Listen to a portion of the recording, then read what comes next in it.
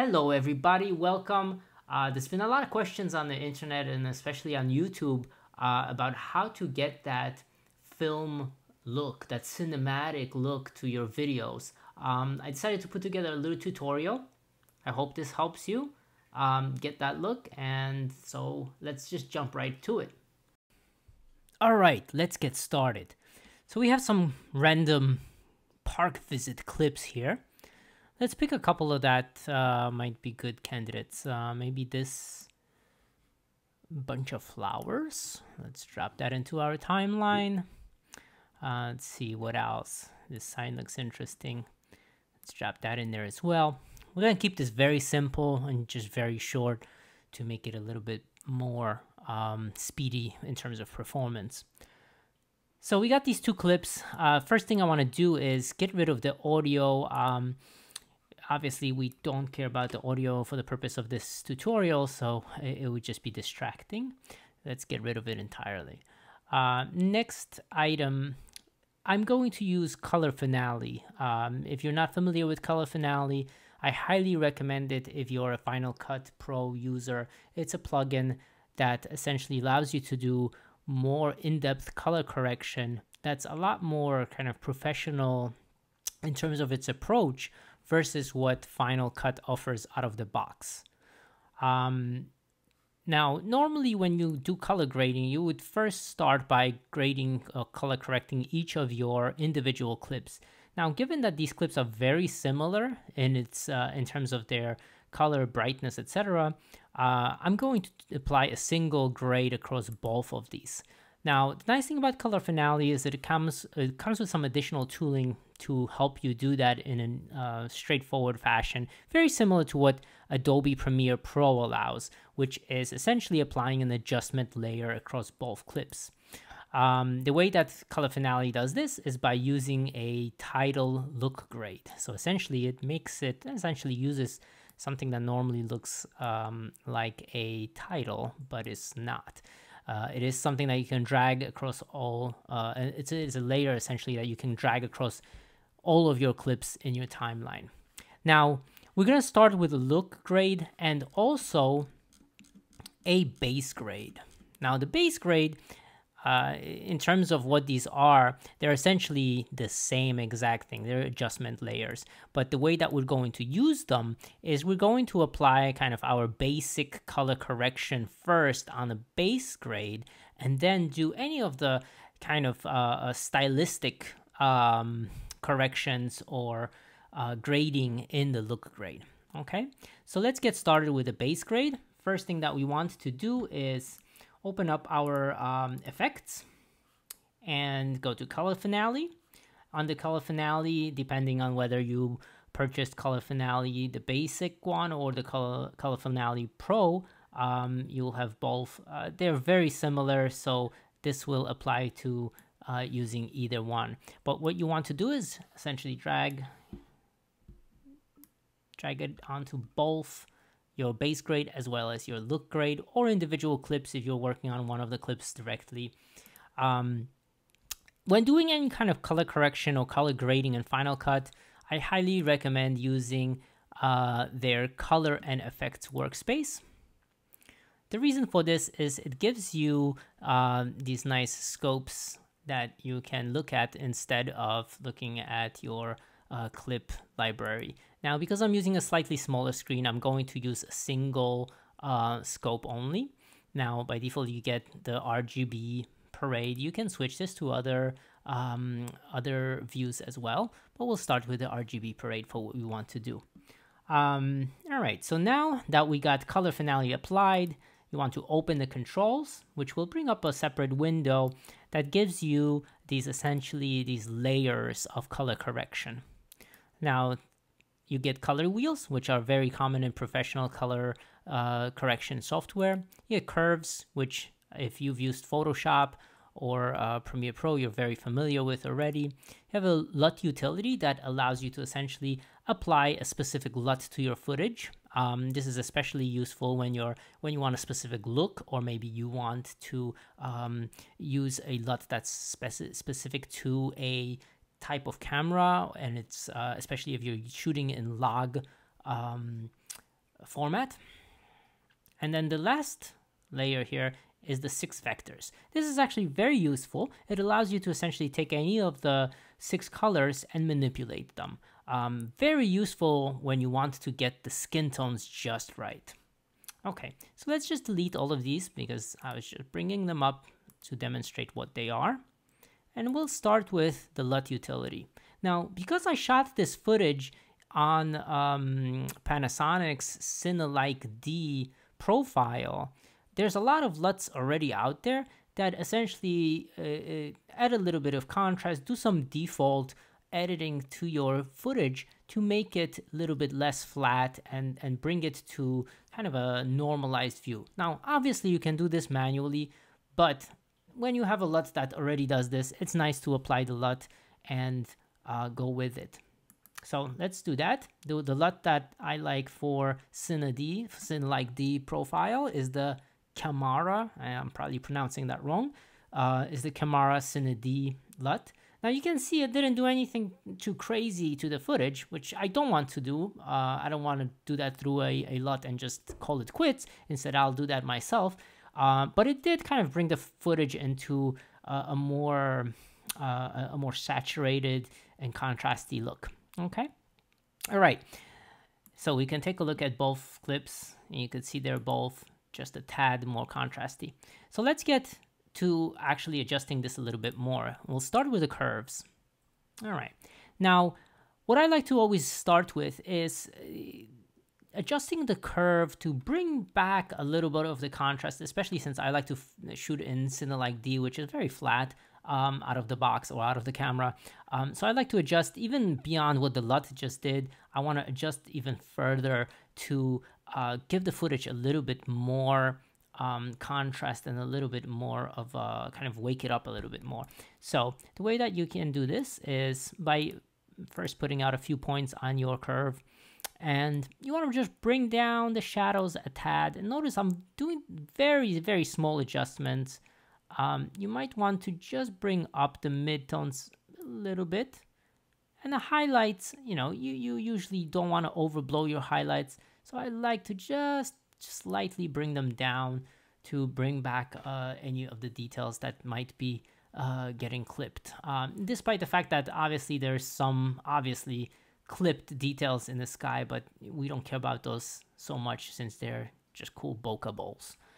All right, so if we look at the footage, even when you make very slight adjustments to the curve, you'll see that there's gonna be a reaction on your footage, right? So you don't want to overdo it. You don't want to lose too much detail in your shadows by bringing them down too much, right?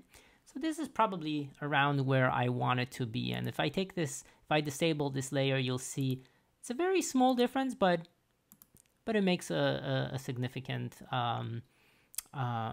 difference overall. Now, the LUT utility, right? If I disable the LUT, right, you can see obviously you just lost all of that contrast that the LUT applied. So that's why I start kind of with that LUT and then build on top of it. But you don't have to. You can start by doing curves and then doing a more stylistic LUT instead. All right. Now, one of the things that you want to always do with your footage is you want to make sure that all of your red, green, and blue channels are somewhat normalized. You don't want to be way off in the wrong direction, which sometimes happens. In the case of this footage, it actually is pretty good. I don't see any of the channels, you know, to be really off, but I'll demonstrate how you would do that anyway. So you can bring up the color wheels, and within the color wheels, you have 3 wheels. You have the lift, gamma, and gain. Lift corresponds to your shadows, gamma corresponds to your midtones, and gain corresponds to your highlights. And you can push any of these towards a specific hue. So if I saw, for example, that, let's say the blue was a little bit lower than the rest, I might start by just slightly adding a little bit more blue in the shadows. And as you can see, I did it a lot more, and just to demonstrate how it affects the view on your scope. right? So you kind of want to make sure that this is somewhat normalized. Now I think I pushed it slightly the wrong way. All right, that's about where I want them to be. All right, and we'll close this out. So that's going to be our base grade. This is kind of what we're starting with. This is our footage normalized. So it's taking that Cine-like D flat profile, making it a little bit more contrasty, a little bit more punchy with its colors. Now this is ready for more stylistic view or stylistic grade. So let's jump to our look grade. So again, we're going to open the controls for ColorFinale, this time on with having the look grade highlighted, because we're going to be doing our stylistic grading. And here, again, you can take two approaches. You can use a LUT to kind of give it some kind of a stylistic view. Now, if you want that cinematic view, there's a bunch of really good LUTs out there that already have that stylistic kind of color coding in them. I'll demonstrate one of them, which I really like, and I think a lot of people actually tend to use this one for their footage. It's called OSIRIS M31. Now, there's two of them here. One is the log, and one is the Rec 709. Now, if your footage was recorded in a log format, obviously you can use the log LUT, but if you didn't record in true log format, don't apply the log LUT, because it will actually make your footage too contrasty and really just with lost shadows and blown out highlights. I could demonstrate that very quickly by applying it so you can see what will happen. See, it made the footage immediately very dark. It's really not what I was going for. So if we do the Rec 709 version, you'll see it will be a little bit more normalized and not didn't do anything crazy. Now, one of the nice things about ColorFinale is it allows you to apply opacity on top of any of the layers that you apply. So if you have a LUT like the OSIRIS and you don't want the effect to be so strong as we just saw in that footage, you can bring down the opacity to something a little bit more manageable. So let's say 50%.